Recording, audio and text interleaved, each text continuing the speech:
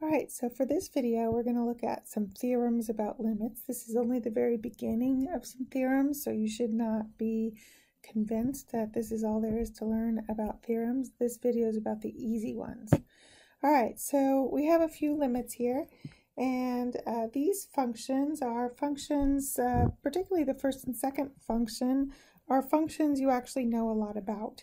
So we're going to remember that a limit is asking us what happens to the outputs of the function when the inputs get really close to a particular value. So the first one is asking what happens to the outputs of the function 3x plus 1 when the inputs get really close to x equals 2, but not at x equals 2. All right, so we actually know a lot about this function, y equals 3x plus 1. It's a line with a y-intercept of 1 and a slope of 3, so you can think about what that looks like. And when you think about that function, you might say, well, what happens when x gets close to 2 is really the same thing that happens when x is 2.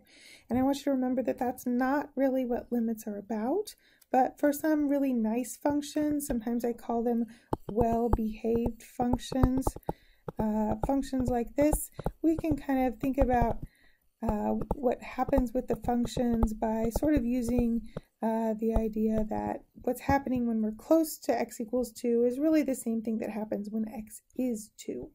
All right, so there's actually some theorems in our textbook that talks about that. They're in section 2.2 of our textbook, theorems 1, 2, 3, and maybe a few others. I also have a handout that says some limit theorems, and it has some of those theorems plus some more that aren't actually in our textbook. But wherever you look, there's a theorem about polynomial functions, and it talks about limits of polynomial functions, and it says that the limit of a polynomial function, which this is an example of, is really just equal to the output of the function at that point. So if I actually just think about plugging in x equals 2, I'm doing kind of a substitution shortcut.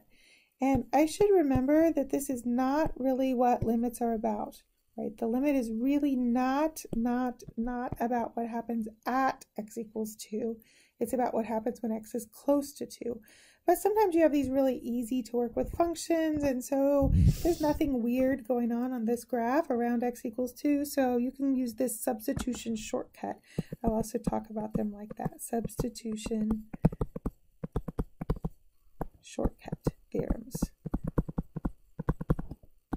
You should keep in mind that this doesn't work for all limits, but when it works, it's pretty handy to use. All right, so actually all three of these examples we can do with substitution shortcut theorems because they're all well behaved. They don't do anything weird at the place that we're approaching, and so the way they act when we're close to that x value is the same way they act when they're at that x value.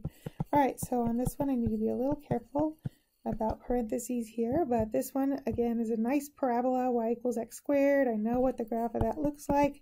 I can think about when x is close to -2 is really doing the same thing that it does when x is -2. So I'm really just doing a substitution shortcut. Again, this is not what limits are about.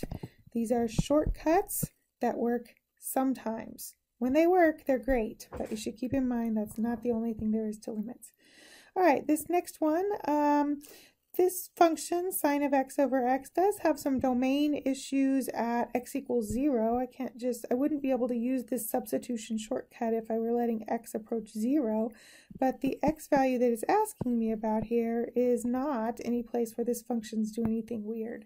So I can also use a substitution shortcut here on this one and go ahead and evaluate this. All right, so sine of pi over 2 is 1. And so I have 1 over pi over 2, or if I simplify that, I'll get 2 over pi. All right, so big deal thing to remember, this is a great shortcut when it works, but if you try to plug in the number and you say, oh, I can't, or I get something that's undefined, that doesn't mean that there is no limit. It just means that you have to use something else. So if you can't use the substitution shortcut theorem, you have to use something else to think about that limit.